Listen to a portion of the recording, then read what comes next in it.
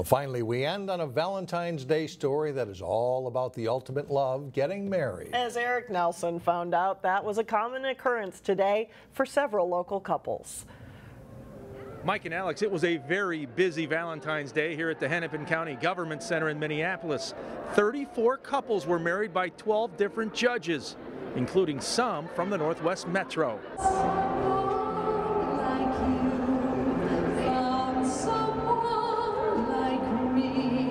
Welcome to the marriage assembly line.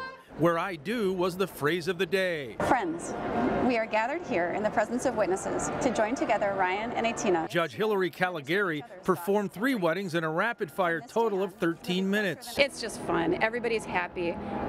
The courthouse is sometimes a place where people dread coming for one reason or another. This is purely happy. One of the couples Judge Caligiuri married was Etina and Ryan Morrissey of Plymouth, who took their vows at high noon. It's a really good opportunity, especially for people like us where money is kind of tight right now. Judge Caligiuri thinks the Morrisseys are a great pair and like their body language. The way that they look at each other and seem to really know each other, and I think that's probably what it's all about. Down the road, there certainly will be no excuse for the Morrisseys to forget their Valentine's Day wedding anniversary. It'll be easy to remember every time, even when we're old. Yeah. It'll be an easy day to have in mind. Yes, Cupid would be proud of this scene.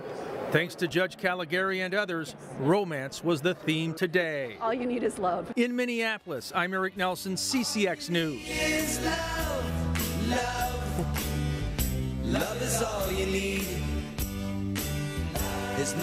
And the weddings were free. This is the 5th year that Hennepin County has done this. You and I both have been down there, Mike. It really is touching. It's worth going down on Valentine's Day or Hennepin County Government Center. You can just watch. And the judge has it right. A lot of people have to go down to the courthouse for bad reasons. This is a good reason. This is a celebration. That's right. It's a lot of fun. It is.